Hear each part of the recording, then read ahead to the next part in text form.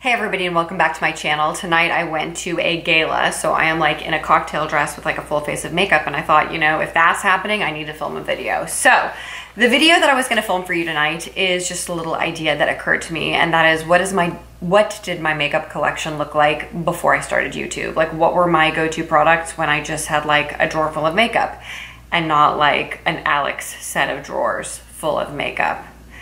So I thought that I would walk back down memory lane and like look at just the tried and true products that I used to love and see how many of them I still use today from kind of my original makeup stash. What's still good? What am I still using from those days? I did not have that much makeup, guys. I didn't use that much.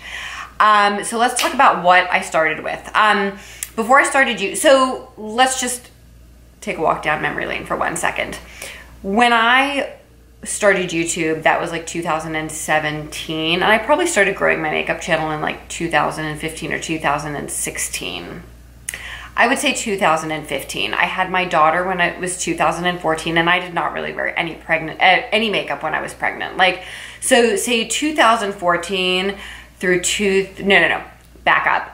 2009, when my first son was born, through 2015, I was wearing like minimal makeup. When I was pregnant and had small kids, I just couldn't do it. It was just too much. Like, it was enough to have a full-time job and small children, like babies.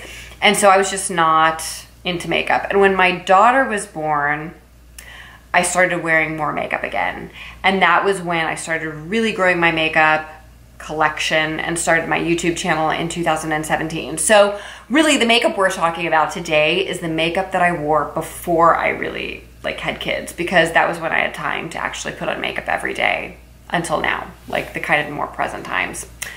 So the tried and true foundation that I wore for like years and years and years and years was the Studio Fix by MAC. So this is like my 27th compact of it. I mean, I just went through compact, through compact, through compact. I love this stuff. The shade that I wore was C3. It still looks great on me. I almost never wear it now because I have so many other compacts, but like I literally went through so many compacts of this. This is a great powder foundation. One of the things that I really like about this compared to other powder foundations is that it did not settle into lines like other powder foundations. Like for a little while, I was wearing the Makeup Forever powder foundation. I mean, this was years ago. I don't even know if they still make it, but I can tell you for sure, I remember wearing that foundation and it's settling into my fine lines around my mouth, settling into my fine lines around my nose. And I did not like that as much as the Studio Fix, because the Studio Fix never did that. And I just applied it with a little sponge that came in the Studio Fix. Like, it came in the bottom of the Studio Fix. Like, I would either wash it, or you can go to MAC and you can get like replacement sponges. So I would get a replacement sponge. But I went through so many of these compacts and I really thought it was the best powder foundation. It was super easy. I know I wore this all through medical school and residency. You just like took your sponge, you like wiped it all over your face. It like decreased the redness, you know, mattified your face, and it lasted the whole day. So this is an awesome product for people that are like that don't have like massive makeup collections. Try MAC Studio Fix. If you have a coloring similar to mine, try C3. It's like mostly got a yellow undertone, and it's just a fantastic product. Great product. In those days, I did not wear bronzer. So I just put that on my face. And in those days, two blushes come to my mind. The first one was a Clinique blush that is no longer made, but it looked very similar to this. So one day when I was in Atlanta, I was walking through duty free and I found a blush that was the same format, except for the squares were all like bronzy colors. And I loved that blush so, so much. It was like a combination of like a bronzer and a highlighter. And I would just swirl my blush around in it and like use it as a blush. And it was gorgeous. It had like a little bit of a blush effect, a little bit of a highlighting effect. I used the entire compact up, and by the time I used it up, it was not being made anymore. But at that time, they did have this, which was the like black honey version of the same palette. And so I bought it, and this is the same thing. It's got a little bit of blush, a little bit of highlighter, and it's really, really super beautiful. And when I do use this, I just swirl my brush around in it, and I put it on my cheeks, and it's really pretty. But I loved the kind of bronzer version of this, which was such an awesome blush. Use that entire thing up. Another old school product that I used was this Clinique blush, which I still use, believe it or not, which is called Almond Blossom. And it's kind of got the same vibe as the bronze version of this had, which is, this one has a little bit of bronzer, a little bit of highlighter, and when you swirl your brush around in it and you put it on your face, it just gives you like a nice glowy bronzy look to your face. And it was just a really easy way to warm up your face. And so this is old, you guys. In fact, recently I've been using this a lot. What I did is I just took an alcohol swab and I rubbed over the top of it to like disinfect it, and I keep using it and my skin's okay. So you guys, no need to throw away your makeup when it's lots of years old, especially powders. I don't think that powders really like get like a ton of bacteria. I think that cream products do need to be thrown away, and I think that lipsticks have a limited lifespan, but like powders, I think you can run an alcohol swab over them, and I think they work just fine. The last blush that I wanted to share with you guys was NARS Orgasm, because back in the day, like before I had kids and before I had a YouTube channel, I did have a palette, a compact of NARS Orgasm. This is like a mini. I no longer have the original compact, but I know for sure that I hit pan on the original compact and I loved it so much. And I thought that it worked great over Studio Fix, so I'd put this on, I would put some blush on, and I would like leave. I didn't bronze. There was like no time for that in my life in those days. And yeah, I really, really loved Orgasm in those days. So this is kind of something I always have on hand. I think it's like one of the greatest, most universal blushes. You cannot go wrong with it. And it's so good in 2019.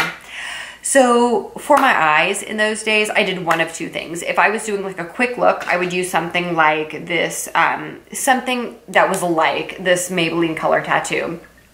I know I went through an entire pot of this at one point because it's so easy. You just like stick your finger in it, you rub it over your eyes, and and you put it in your inner corners. It automatically like evens out your eyelids, gives your inner corner like a nice like glow. It just like is the easiest way to take your look up a notch. So I remember back in the day, I used this or a product like it, and I just like swiped it over my eyes if I was in a rush. And then on the days when I was wearing like more like actual eyeshadowy looked, my two go-to eyeshadows were Woodwinked. This is a 4-pan palette that I have 4 shadows in, so just ignore these two. But in those days, I know that I went through multiple pans of Woodwinked, which is this one, and Honey Lust, which is this one. I know I've showed these eyeshadows like a million times on my channel, but it's actually what I'm wearing tonight. Like I am wearing Woodwinked and Honey Lust. I'm wearing all 4 shadows in this palette tonight, actually. How perfect is it that I'm doing this video right now? Seriously, how great is this? I happen to be wearing these shades on my eyes. I'm talking to my husband. But anyway, tonight what I did was I used this color right here, which is actually a Makeup Geek color. And this is Brune from MAC. And so I put the Makeup Geek in my transition, Brune on the outer V, and then I used Woodwinked all over the lid and Honey Lust on the inner corner, and that's what I've got going on tonight. I'm gonna come in. You guys, these are like the most tried and true shadows. I have been using them for years and years and years and years and years, minus these two. But the Woodwinked and the Honey Lust I've been using for 15 years, like literally. Those 2 shades are so good. Like, if I had no makeup collection, I would still be using those 2 shades, because tonight I went to a gala and like those were the 2 shades I chose to wear because they're just so good. They're just so awesome, these 2 shades. MAC. I don't know, people like don't talk about MAC shadows anymore, but I think they're amazing. I have so many MAC shadows. I still think that to this day, like in 2019, MAC shadows are better than Too Faced shadows. They're better than, who else are they better than? They are better than, I can't think of, MAC, or let's just say this, MAC are still in my top 5 to 6 shadow brands. I still think the MAC makes an amazing shadow, and nobody talks about them because they were like the first big shadow company, and now everybody makes shadows. You know, Anastasia makes amazing shadows, Natasha Denona makes amazing shadows, Viseart makes amazing shadows, but I really think that if I were to rank like my top 5, 6, 7, 8 eyeshadow brands, MAC would still fall in that top tier. They're great shadows. Their shimmers are amazing. Their mattes are amazing. And they still like represent you guys. So, okay, back in the day, before like say like from 2000 and even before, from say 1999 to 2009, I was using two Urban Decay eyeshadows. One of them was called Yeo, and it's just the white Urban Decay eyeshadow. And what I would do, eyeliner, what I would do with this is I would just like put it on my inner corner and my inner, like a little bit like lining my eye with it, and then put it on the inner corner. I used like this pencil was so easy. It was such an easy way to do just like an inner highlight. And so I used that for years. This is actually a remnant of one of my really old ones that I just never threw away. I could probably use it. I just disinfect it with like a alcohol swab. And then the other one was just Zero, which is just like the Urban Decay black eyeliner. This is what I would like line my eyes with. I have this little nubbin from back in the day also, which I would just line my eye with because it was so nice. Like it actually, it was one of the early liners to like dry down and not move. Like in the day when all eyeliners didn't do that, the Urban Decay eyeliners didn't move. They did set and they didn't move, which is why I loved them. And which is why like I would use them till they were like little nubs. So the white one was like an amazing highlight, and the black was an amazing liner. You could smoke it out if you wanted to. You could just line your eyes if you wanted to. So these were like in the original Fisher collection right here. Next, for mascara, for years and years before I had a makeup channel, I used the Maybelline Rocket Volume. I don't know where I learned about this. I don't know why I used it, but like I do remember using this for sure in like 2007, 2008. Like for sure. And with this, I used the Clinique Eye Mascara Primer, which was like, I feel like the first mascara primer there was. Like when nobody was making mascara primers, Clinique was making one, and I liked it, and I used it underneath this Rocket Volume. Next, for lip liner. For years and years, what I used on my lips was this Bobbi Brown lip liner in the shade Heather Beige. When they discontinued this, like sometime around like 2010, 11, 12, I don't know what, I bought every one that I could find from every department store. So I have like 20 of them. I think I probably have 10 left at this point. It's still my favorite liner, and it's still my favorite formula, and I still think it is the best color for my lips and my skin tone. Heather Beige, I'm gonna give you like a little sample of it, but this is it. And I still can't find like an exact dupe for this, but it is like a pinky brownie lip liner that is creamy. Best lip liner ever. It was expensive because it was Bobbi Brown, but it was totally worth the price, you guys. Best lip liner ever. Bobbi Brown, I know you're not seeing this, but if you are, bring back Heather Beige. Best lip liner ever. And my go-to MAC lipstick, like for years and years in the early 2000s, was Gel. You guys, I've talked about this before on my channel. I still have 3 or 4 of these.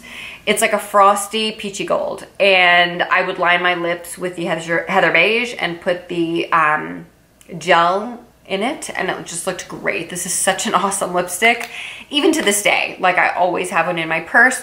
It's just like an easy go-to, matches everything lipstick, and when you pair it with like a nice pink lip liner, it looks so nice, you guys.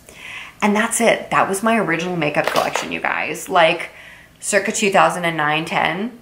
That was it. That was all I had. And maybe like a few other things here and there, but that was like my go-to kind of ride or die makeup. And it's kind of crazy to think that like in the last 10 years, my makeup collection has grown to what it is. I kind of justify that by having a YouTube channel.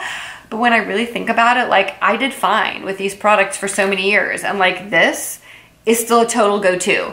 This Bobbi Brown lip pencil, still a total go-to. This MAC lipstick, still a total go-to. You guys have heard me talking about Rocket Volume in the last year or two. Like this is still like a great product. So like, and so is NARS Orgasm. So like the things that I used every day, like a decade ago, 15 years ago, even near 20 years ago, are still great products, you guys. Like they're still amazing products. So if you are looking to like save money and not buy the latest and the greatest things, try the things from this video. They're still amazing. And I know that because I've tried every makeup product on the market in the last decade. And I still think that this little basket of things that I showed you tonight is fantastic. So I hope that you guys enjoyed that video. It was really fun to make. I hope everybody is doing well, having a great night. Thank you so much for joining me, and I will see you next time. Bye.